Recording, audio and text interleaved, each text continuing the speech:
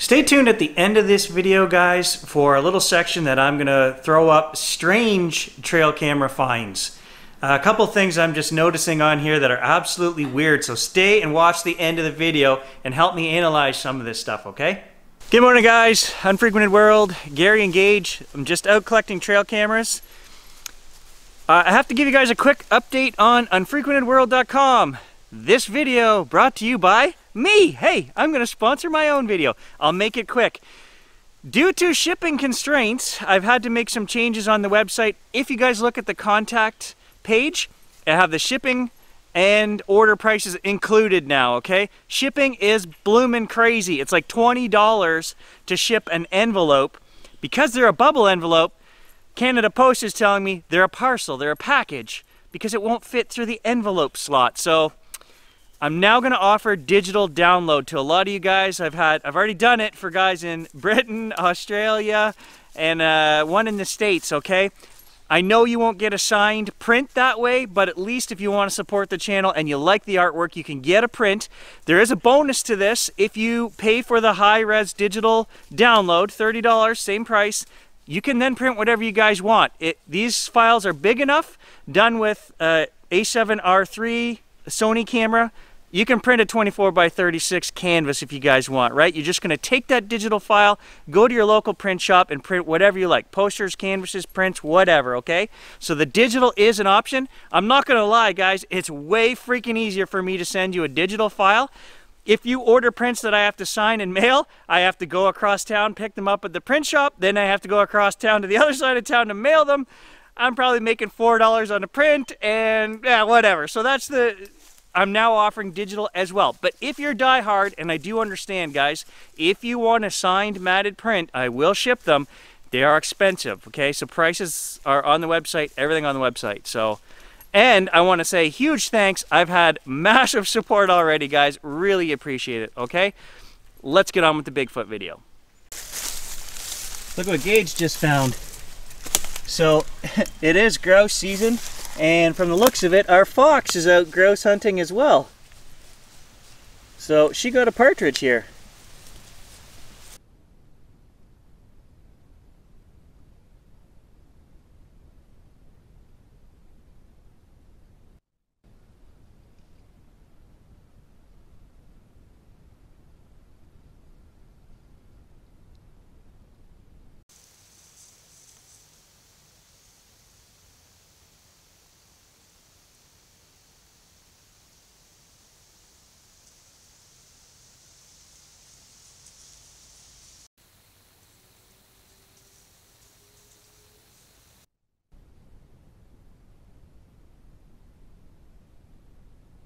So the fox has been as successful as I have. I only have one partridge this season too, so good on her.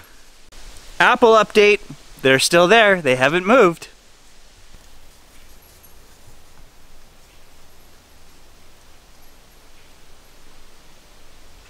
There's a huge flock of blackbirds moving through the forest here behind me today. Everything's starting to migrate. Last night we had a fire and the geese are all flying overhead south, except one group. They were turned around. They were heading north. I don't know where those ones were going, but everything's starting to move, guys.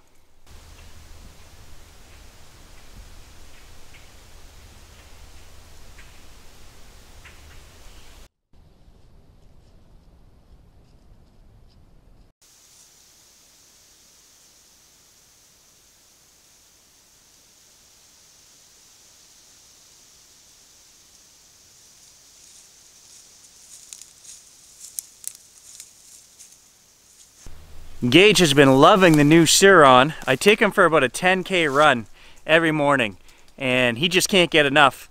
So we went out 5 days in a row, and yesterday he was limping around the house and I thought, well, maybe he hurt himself, maybe that's too far. And I got the bike out and wanted to go in the afternoon by myself, and he whined and cried and chased me down the driveway. He just doesn't know when to quit, this guy. This morning he got up and he's fine. So I think he was probably just stiff, too much exercise maybe, but he loves the Suron almost as much as I do. Well, that does not look natural. What happened here?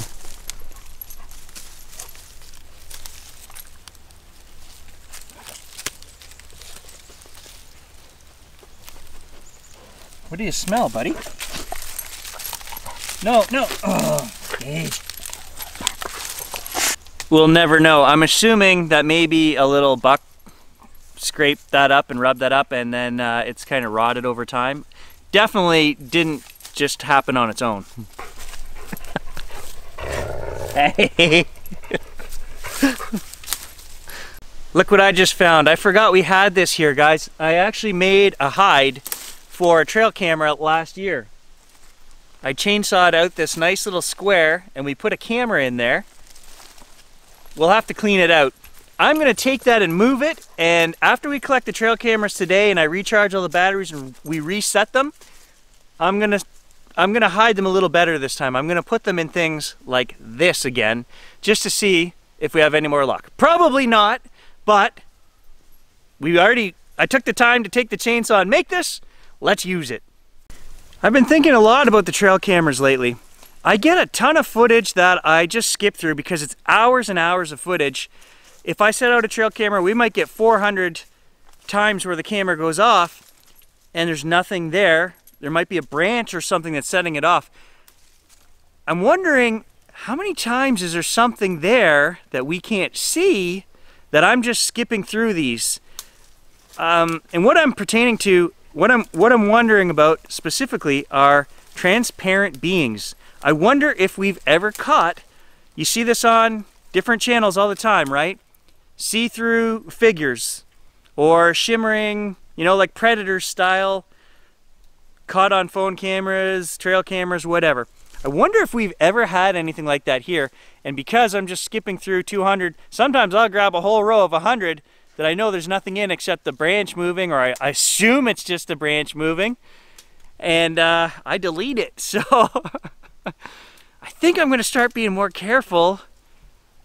I mean, if we've had so many hundreds of different positions that we've used over the last 5 years for the cameras, if that's a real thing, I'm betting we probably have caught something like that and just haven't even noticed.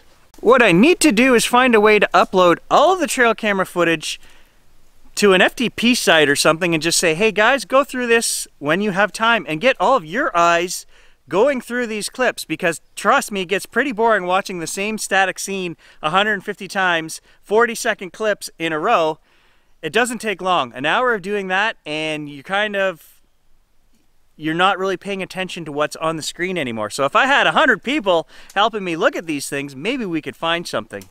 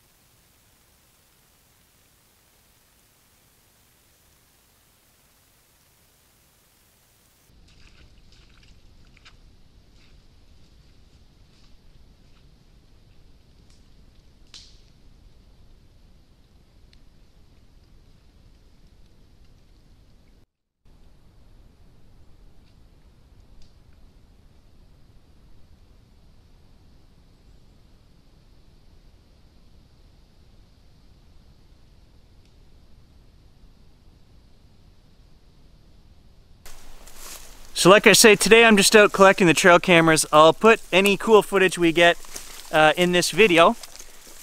I'm also going to be out probably this afternoon going to do some fall photography. The colors are peak right now. Some of these back roads are just absolutely amazing, and I have to go do it before the leaves fall. And they're gonna, within the next week here, it's gonna start, we're gonna start losing leaves. So I gotta go get some beautiful photos while I can. Oh my God, I found him. He's right there.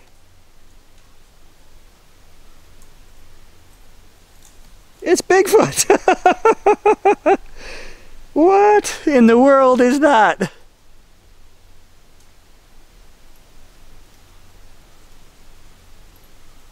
There's a Bigfoot face on this tree. It's made out of moss. Well, hello. And then another big leaner over here.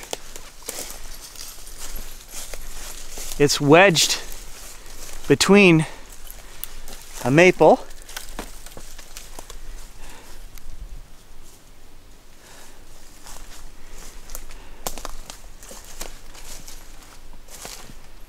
and then tucked behind two more trees here.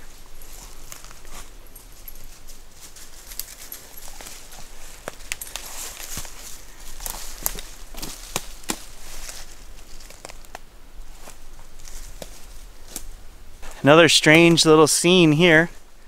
Look at this, poplar is freshly snapped, and right beside it we've got a pull down.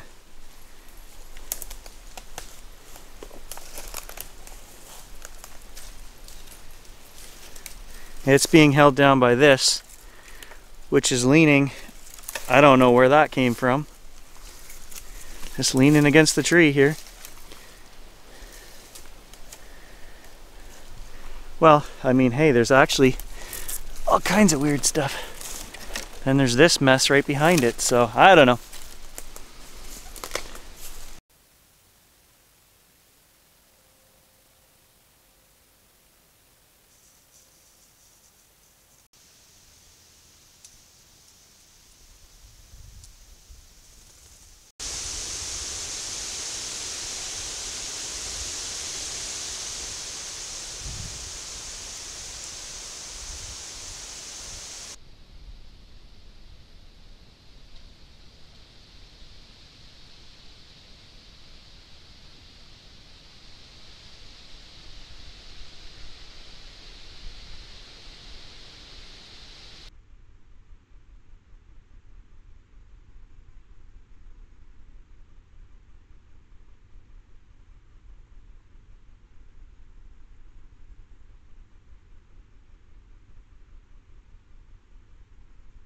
There's one more thing I want to touch on before we get to the trail camera footage, and that is YouTube itself. About a month ago, they sent out notices to every YouTuber that they were turning on ad notifications on all of our videos.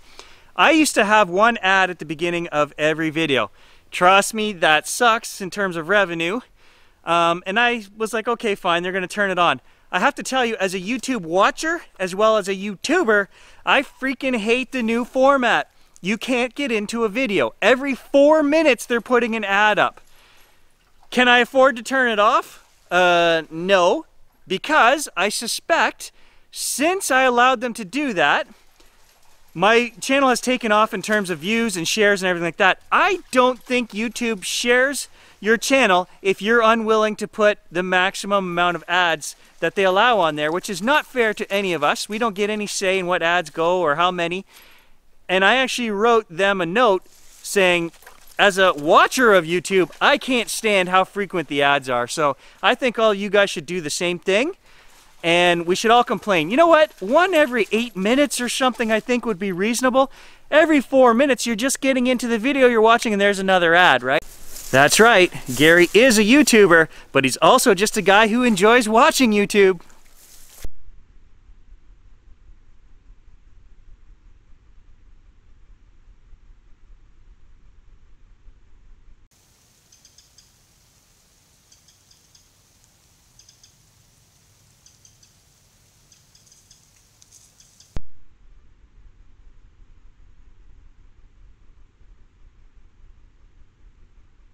Okay, I'm going through trail camera footage, and there's something on here. I'm gonna sound absolutely nuts, but I don't know what it is. I was looking at clips that seemed to be empty. I wanted to show you guys just an example. Here's what I talk about where they get set off all the time and there's nothing in there. And then all of a sudden, something appears in the middle of the screen, it's flying across to the left, and it disappears.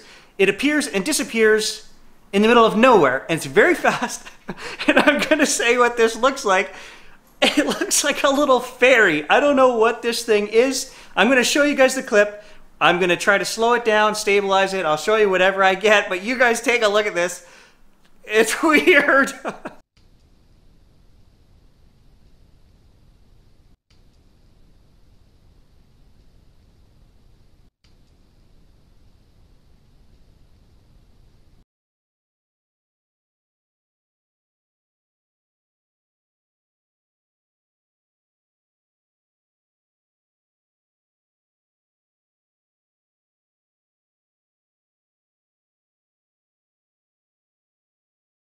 And the first thing I thought of when I saw that little thing fly across there was the video clip where we had the leaf that turned and folded down, and it looked like there was actually something there, and I was like, little people in the bush? I don't know. Gary's really losing it now.